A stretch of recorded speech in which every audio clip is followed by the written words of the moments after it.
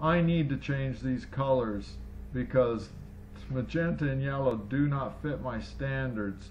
So the first thing I'll do is open the CNM layer settings, which will bring up a text file that's understandable if I really try hard. Luckily, up at the very top is the keynotes table.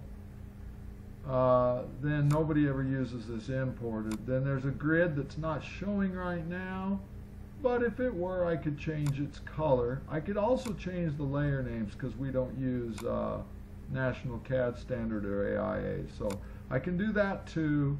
I won't do that. And the bubble notes. So all the things, the very most important things I need for CNM itself are right at the top. For the moment, I'm going to change these this keynotes table to 4 for cyan. I'll change the grid to 4, which we can't see at the moment. I'll change these quantities to 4 also. And save that. It says OK to import layer settings. I'll click OK. Maybe it'll just change them right off the bat, and maybe it won't. So let's try refreshing. Oh no, it's taking a while to import things.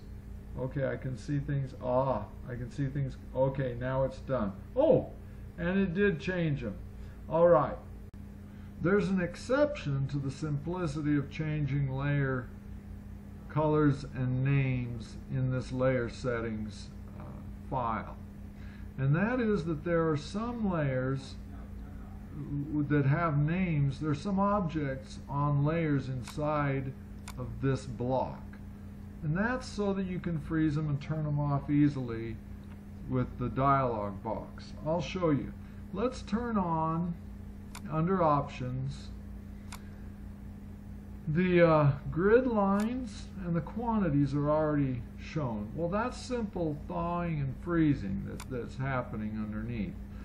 If we refresh the table, and I'm going to leave it long for now, and we show the grid, it's clear that I forgot one other thing. I'm going to make the distance between the text heights 3 so that the grid actually makes sense, and then refresh it one more time. Okay, we have actually a usable table here, and if my standard doesn't allow for these names, not that, layer settings. If my standard doesn't allow for these names for the grid and the quantities, then I'm going to need to go in and change that. And so I'll go into my layer settings and look for HCNM, filter for those names, and then which I already did, and H star HCNM star, and change this to, maybe you want CNM QTY, and maybe you want CNM grid. Okay, and that's fine, right? That's fine and dandy, and we can edit the block. Oh, let me select it so I don't have to worry. Be edit with the block selected.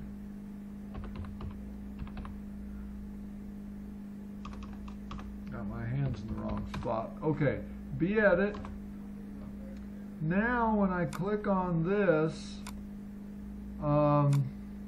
it's CNM QTY. When I click on this, it's CNM grid. Well, that's all fine and dandy, but when I go to my layer settings, it's now no longer linked. So I have to do both. I have to rename it in my drawing or in my block, and I have to rename it here in the file.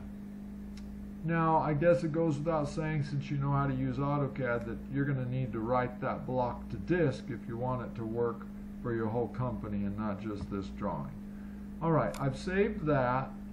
So now, since those names match, I should be able to go into CNM options and turn off the quantities and turn off the grid, and it'll find my custom names. And so let's turn off the grid lines, let's turn off the quantities, and let's refresh the table and see what we get. And freeze. Okay, and that's it. That's the nuance. The exception to the CNM layer settings file is you have to edit both the drawing and the layer settings file if you want to change the names of those names of the layer of those objects inside the block. And that's the end. Thank you.